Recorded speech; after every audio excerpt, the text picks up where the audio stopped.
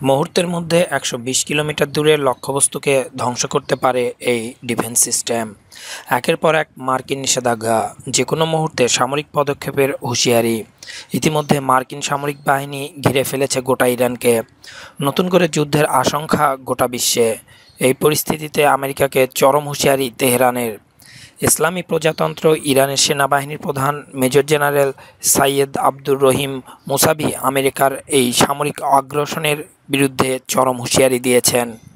তার মন্তব্য, ইরানের সঙ্গে যুদ্ধে জড়ালে শত্রুরা অনুতপ্ত হবে। একদিকে যখন ক্রমশ সামরিক উত্তেজনা বাড়ছে, দুদেশের মধ্যে সেই সময় আরও আধুনিক বিমান প্রতিরক্ষা ব্যবস্থা নিয়ে আসলো ইরানের সামরিক বাহিনী। ইসলামী প্রজাতন্ত্র ইরান আজ রবিবার একেবারে দেশীয় প্রযুক্তিতে তৈরি একটি নতুন বিমান প্রতিরক্ষা ব্যবস্থা উদ্বোধন করেন। উন্নত এই ব্যবস্থার নাম দেওয়া হয়েছে খোরদাদ 15। এই বিমান প্রতিরক্ষা ব্যবস্থা একই সময় 6টি লক্ষ্যবস্তুকে খুব সহজেই শনাক্ত করতে পারে। শুধু তাই নয়, খুব সহজেই তা ধ্বংস করে দিতেও সক্ষম বলে জানা গিয়েছে। উন্নত এই সামরিক ব্যবস্থা উদ্বোধনী অনুষ্ঠানে ইরানের প্রতিরক্ষামন্ত্রী ব্রিগেডিয়ার জেনারেল আমির হাতামি জানিয়েছেন, ইরানের এই বিমান প্রতিরক্ষা ব্যবস্থা খুব সহজেই প্রায় 150 কিলোমিটার দূরের লক্ষ্যবস্তুকে টার্গেট করতে পারে। মুহূর্তের মধ্যে 120 কিলোমিটার দূরের লক্ষ্যকে ধ্বংস করতে পারে বলে জানিয়েছেন হাতামি।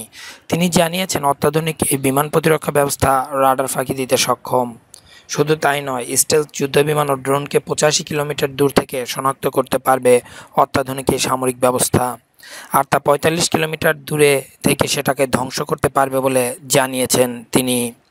এই অত্যাধুনিক সামরিক ব্যবস্থা উদ্বোধনের পরেই কার্যত হুঁশিয়ারি দিয়ে বলেন, ইরান প্রতিরক্ষা সক্ষমতা বাড়াতে কারো অনুমতি নেয় না।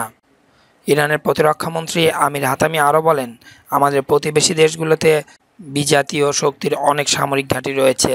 এইসব ঘাঁটির হুমকি মোকাবেলায় অত্যাধুনিক এই বিমান প্রতিরক্ষা ব্যবস্থা কার্যকরী ভূমিকা রাখবে বলে তিনি জানান।